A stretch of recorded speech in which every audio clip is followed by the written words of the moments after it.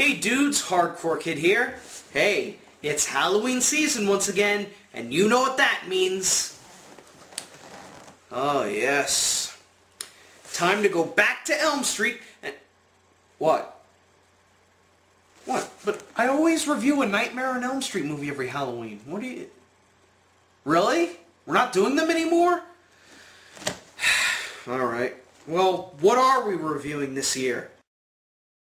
Oh, crap.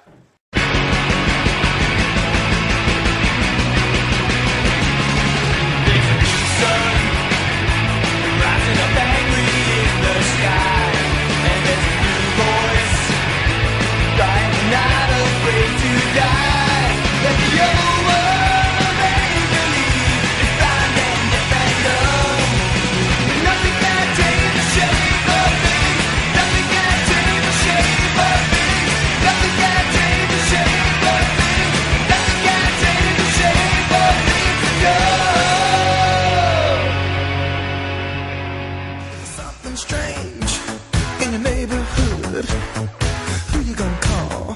Ghostbusters! There's something weird. Well, dudes and dudettes, looks like we're not going to be doing any Nightmare on Elm Street films this year. Instead, we're going to be looking at something different. Does that mean I don't need to wear this fedora anymore? Nah, I'm keeping it on. Looks cool. Now, let's talk about the ghost that just about everybody refers to as Casper.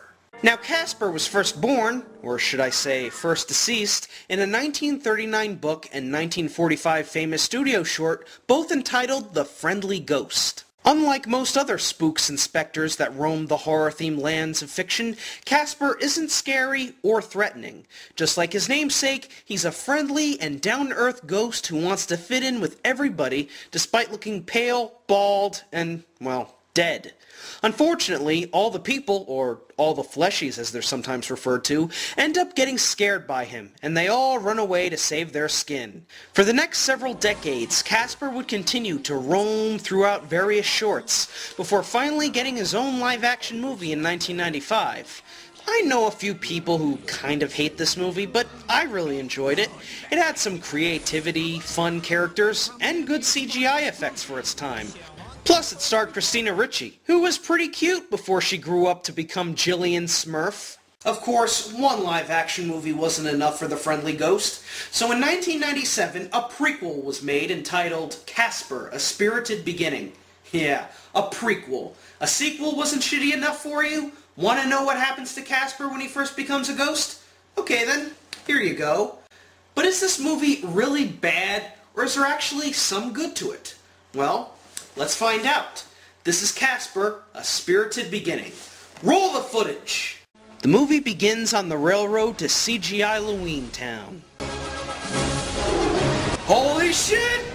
Well, the movie certainly starts promising. That is, until we slide into one of the train's coaches, and we see our main character Casper on board with several other ghosts. And all I can say is, dear lord, these ghost models are hideous. I'm not talking about the designs are cool, but the actual mechanics of them. Compare them to the first movie where the ghosts moved rather smooth and had a rather soft and mysterious look to them. Here they look stiff, jerky, and tacked on. The only solace about the CGI? It's not as bad as Video Brinquedos, and that came out like a decade later. So the douchebag passengers end up throwing Casper out of the train, where he suddenly teleports into a place called Deedstown. Oh hey look, it's Ben Stein! He was in the first movie, and now he's a fruit vendor for some reason. Pardon me, sir. I'm new here and... Well, welcome to Deedstown, Sonny.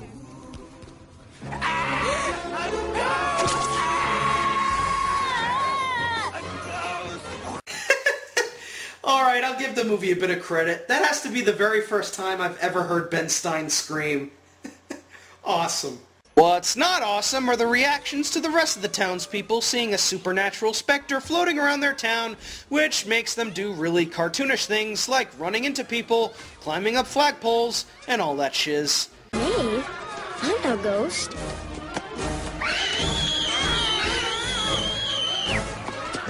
My feet! I am the ghost!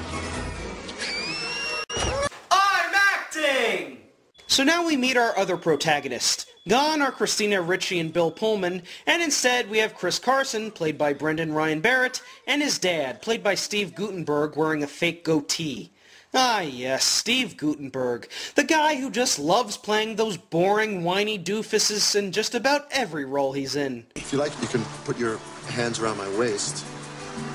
The guy is so uncharismatic, he makes Charlie Day look like Daniel Day-Lewis, and that's stretching it thin.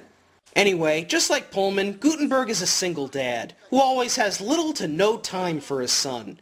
He works as a building contractor looking to tear down a big house called the Applegate Mansion, which, by the by, is not the same house we saw in the first movie, in order to make room for a new mini-mall. But as it turns out, the entire town are protesting against the demolition because they consider it a historic landmark, being that it's the home of the Applegates, the family that founded the town. Leading the mob is Sheila Fistagraph, played by Lori Lowland, who stands right in front of Guttenberg and puts his phony face rug in his place. This house survived the decades, and we'll make sure it survives you. Look, lady, cut me some slack. This place is falling apart. The best thing we can do is replace it with something useful. Like what? Another burger stand? Not another burger stand. Stop the building, ring the bell. If these people aren't interested in getting a shopping center installed in their town, then is there really any point in the town getting further developed? I mean, hell, look at West Milford. It's the largest township in the state of New Jersey. It's got everything. It's got jungle habitat, which closed down. It's got a movie theater, which closed down. It's got a bowling alley, which closed down, and it's also got 80 square miles of open land that the state will not build on because the state is run by idiots. I fucking love this town. But as it turns out, the residents aren't the only ones who want to save the mansion. Enter the ghostly trio, Stretch, Stinky, and Fatso.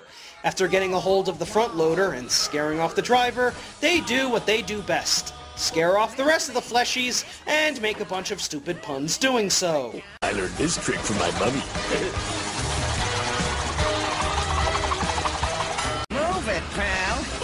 This is a no parking zone. You better check under there. Under where? Exactly. A mega onesie. What a crack-up!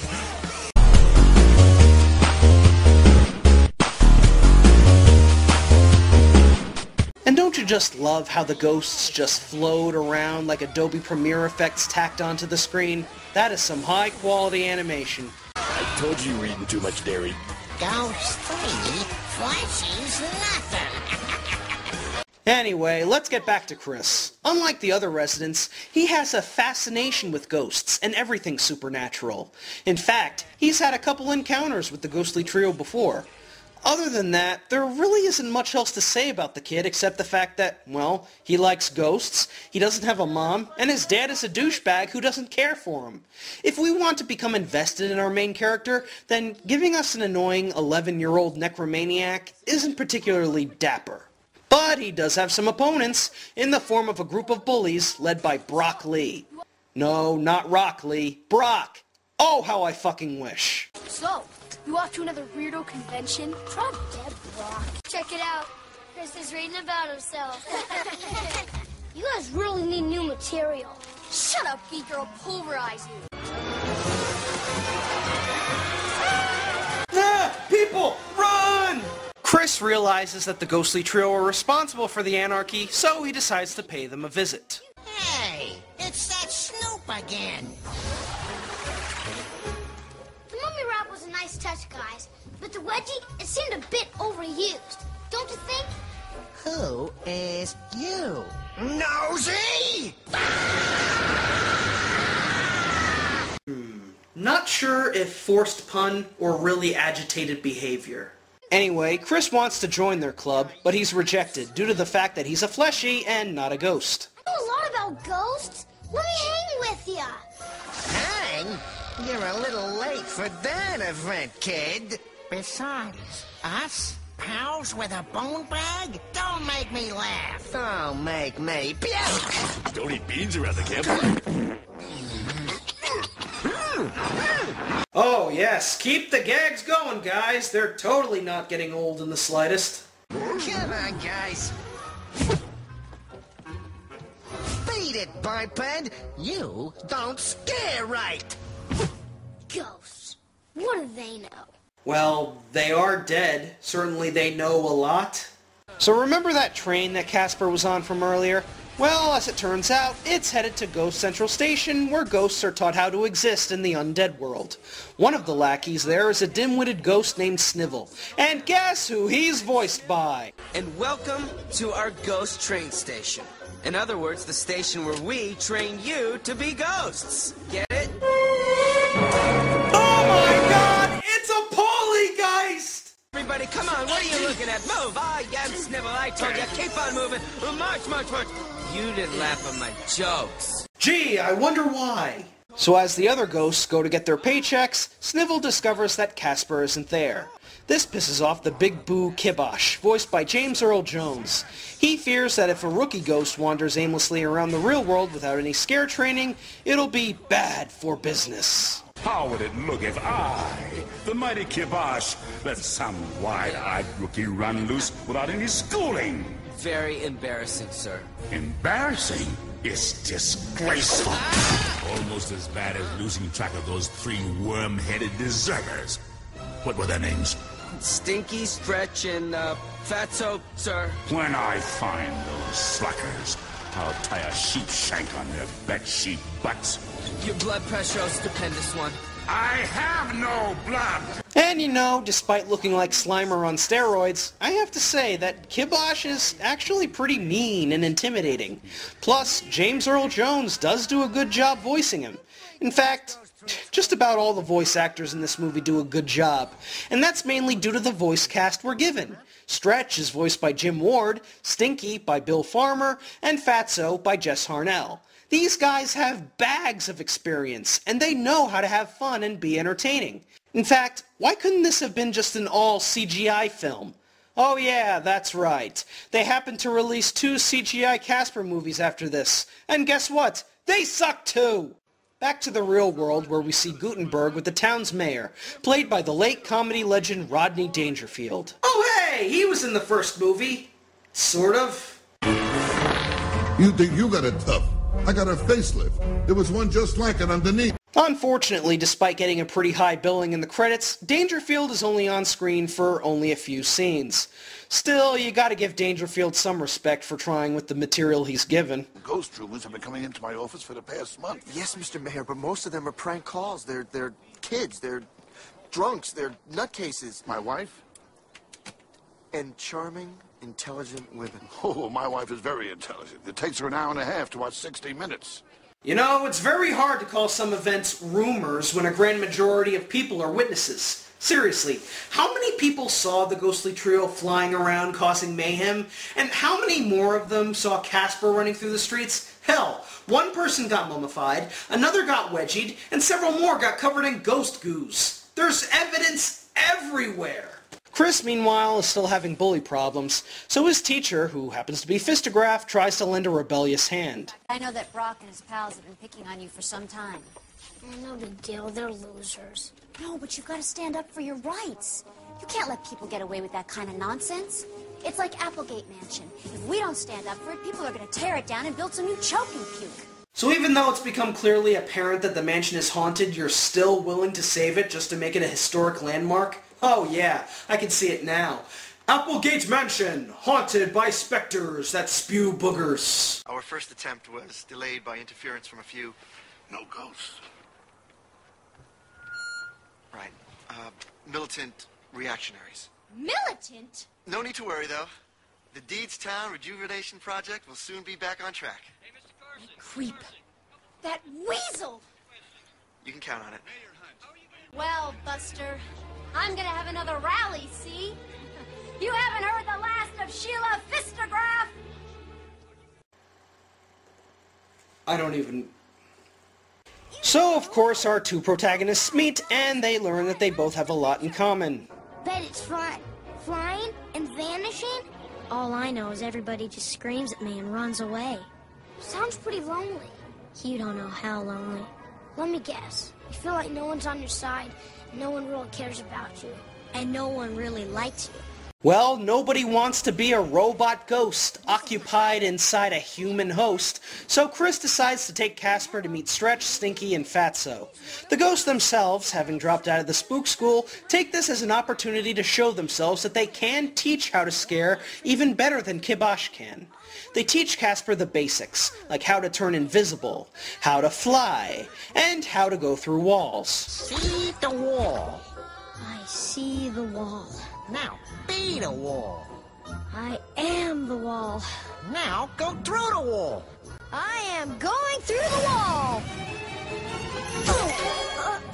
That's what the public wants. No faces.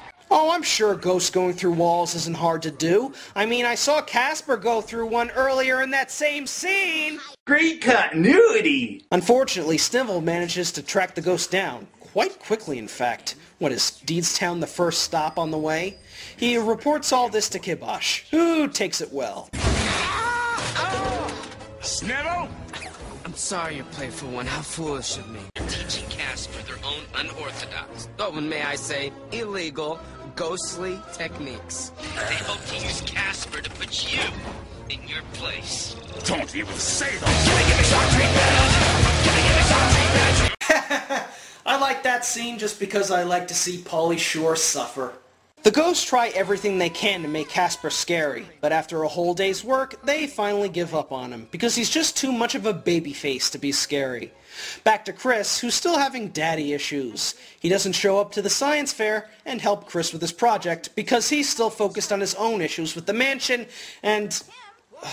you know what? I'm sorry, but I just cannot get invested in this storyline because it's just so boring. I mean, what do you think of when you think of Casper the Ghost? Rallies, science fairs, Steve Gutenberg? This doesn't feel like a movie about Casper. It just feels like some cheesy Disney movie mixed with Casper thrown in at the last second. Then the movie tries to give Chris a love interest in the form of Brock's friend Jennifer, but again, it's extremely downplayed and adds little to nothing to the story. So, Chris decides to give Casper a helping hand at being a ghost. Lesson 1. Going through walls. Hey, no problem. I've got that wire. Watch.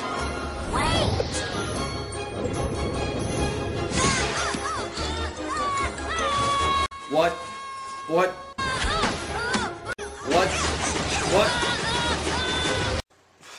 What the hell just happened?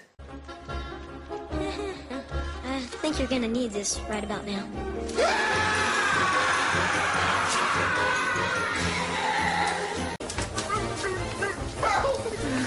I need you right now!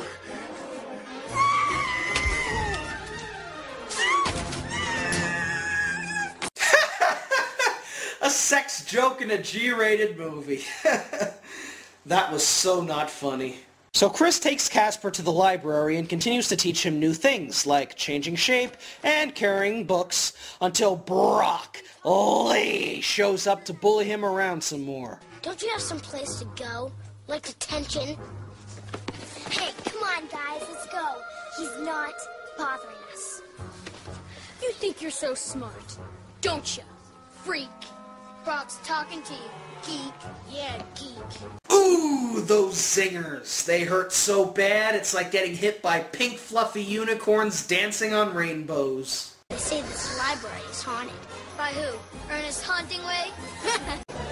No, William Shakespeare.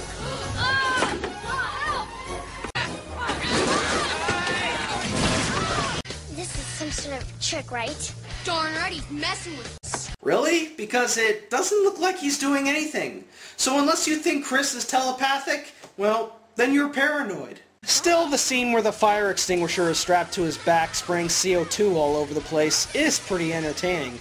It ends when Brock is launched right into the principal, who also happened to be the guy Casper scared in the bathroom. That's another person that Casper's been spotted by. The head of a school, no less. Hell, if I was Richard Mall here, I'd close the freaking school down and fumigate the place. Everyone in this movie is either paranoid or brain dead. Oh, and speaking of brain dead, we've saved the absolute worst performance for last. When Gutenberg can't find anybody else to demolish the house, he hires some weird war nut named Bill, played by Academy Award-nominated musician and comedian Michael McKean. Now, McKean has had quite a few good roles in his career. The man was Spinal Tap, for crying out loud. But here, he pulls off this weird Joe Don Baker-esque performance that's so freaking sappy, it makes him seem like he's in a real lame SNL skit. Very few problems that can't be solved with a suitable application of high explosives. Tomorrow, that place will be bite-sized. Do you think you can put this out, please? Huh? Oh, don't worry about that. Doesn't go boom without this. See that? Harmless as a steak knife. Except one thing. What's that? My office is on fire! Hey!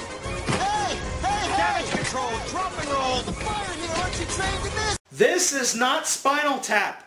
This is Short Circuit 3. So now that Casper has learned everything he needs to know about being a ghost, he decides to test his skills out on a robber holding up a convenience store run by Sherman Hemsley.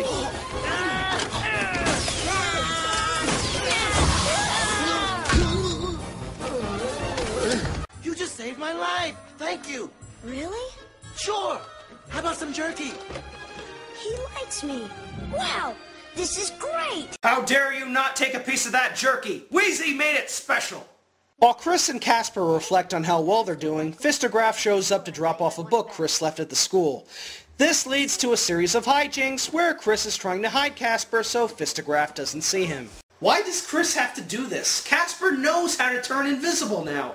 Just go into stealth mode or go in the other room. It's not that hard! Fistograph says she would have liked to have a discussion with Chris's dad over the mansion, but seeing as he isn't home, she decides to leave and prepare for the rally. Why? Why not wait until he actually does come home? And how do you know people will show up to this thing after what happened last time?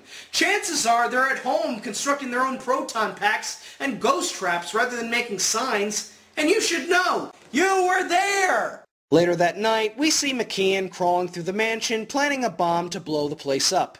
And of course, they just have to use the Mission Impossible theme during this.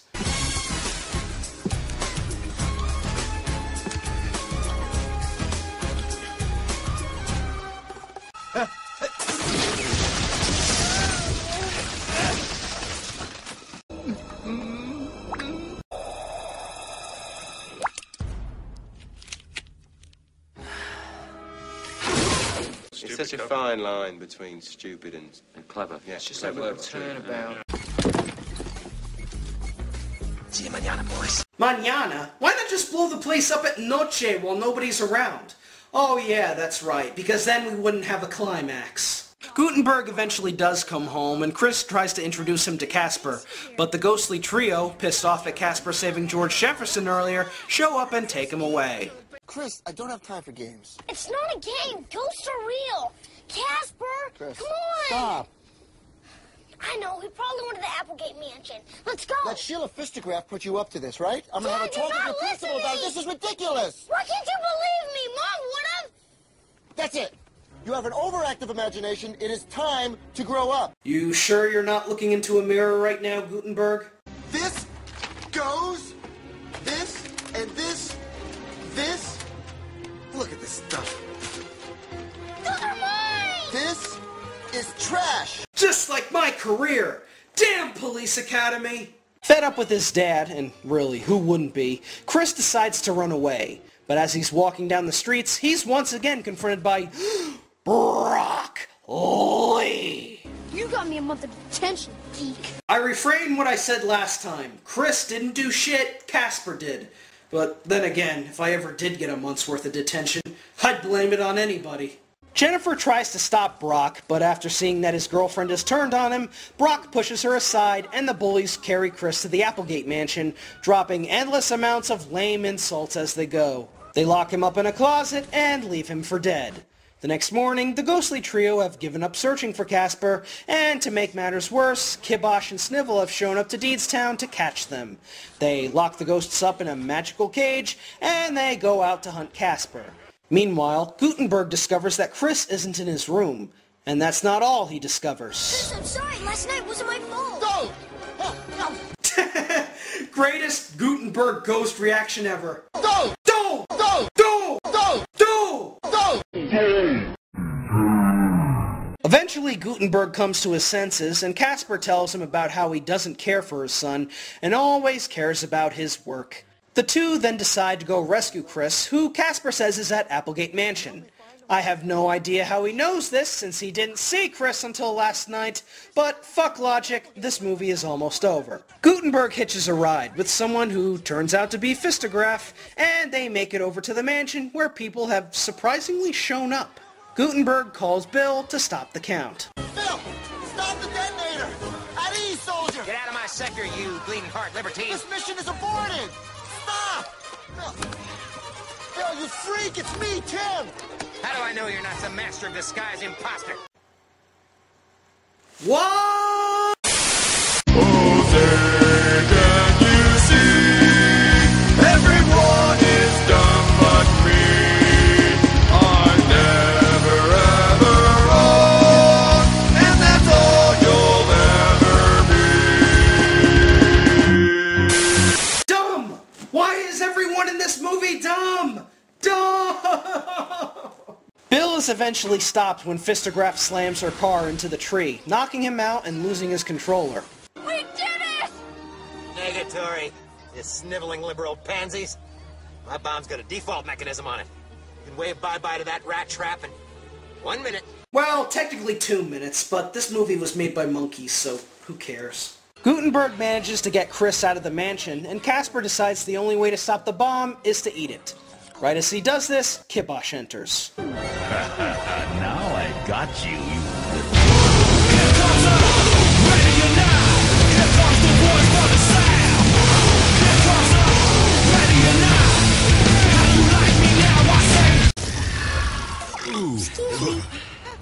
Defeated in a one-hit knockout. Why were you even in this movie? It's still standing. As I've been saying all along, we must preserve a historic landmark. It may be haunted by ghosts, but it's still a part of our town's history. Respect this town. It gets no respect. How did you do that? They taught me, sir. We did? Yeah, we did. Told you we had great techniques. Then I was wrong to split you three up. A family as scary as you has my permission to haunt where you want. But you still need to go through basic training. Sorry, you can't take Casper. Yeah, you said yourself that you can't split up a family. But he's not related to you. Sure he is. Don't you see the resemblance? We're, He's, uncles. So Kibosh leaves, and the ghostly trio head off to take care of the bullies, and they do all of this off-screen. That's right, folks. We got the best. The best. Versus the beast, and we don't even get to see it. Lame. And so the movie ends with Gutenberg and Fistograph deciding to make the Applegate Mansion a haunted house. Chris introduces Casper to Jennifer, and we finish off with the world's greatest jump scare. This movie is terrifyingly bad. Everything that made the original Casper creative is completely gone here. What we get instead is a boring, lifeless, generic, badly acted, badly written hunk of garbage. All the actors here deliver atrocious performances that range from dull to completely over the top. The only actors who do actually do a good job are the voice actors. And let me tell you, when Pauly Shore has one of the better performances in your movie, you know you're screwed. The villains are all next to useless. Bill is an inept dumbass. The bullies are as generic as you can possibly get. And while Kibosh does make a pretty intimidating villain, he doesn't even do anything in the final climax. Depressing. This movie could have had potential, but with bad acting, bad animation, bad story, and plot holes galore, there is absolutely no way I can recommend it. Hardcore headache for Casper, A Spirited Beginning. Now, will I ever review the sequel, Casper Meets Wendy? Maybe sometime next year, but this year I want to actually review something good. So stay tuned next time as I finish off Hardcore Halloween with a review of the Halloween Tree. Peace out.